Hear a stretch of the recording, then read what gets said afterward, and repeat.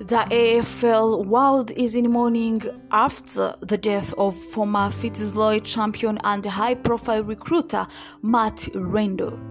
The 64-year-old suffered a heart attack while walking his dog was on the weekend and was rushed to hospital where he was put on life support. On Wednesday, the family confirmed Rendell had passed away. It is with great sadness that I am releasing this statement in regards to the condition of Matthew Rendell, the family said.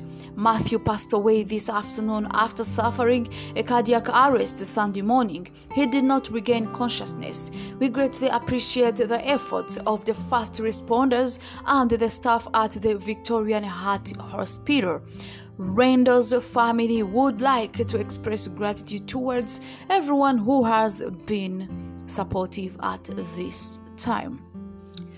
Rendell began his career in the SANFL in the 1970s before joining Fitzroy ahead of the 1981 season. The 200-centimeter ruckman quickly became one of the Lions' best players, winning the club champion award in 1982 and in 1983. He also won selection in the All-Australian team in 1983 and again 1987. He was appointed captain from 1985 until 1987 and retired after the 1991 season with 164 games to his name. He made a comeback the following year with the Brisbane Bears before retiring and good after another 13 games. Rendell remained in the AFL after his playing career, working as an assistant coach under Grant Thomas at St Kilda.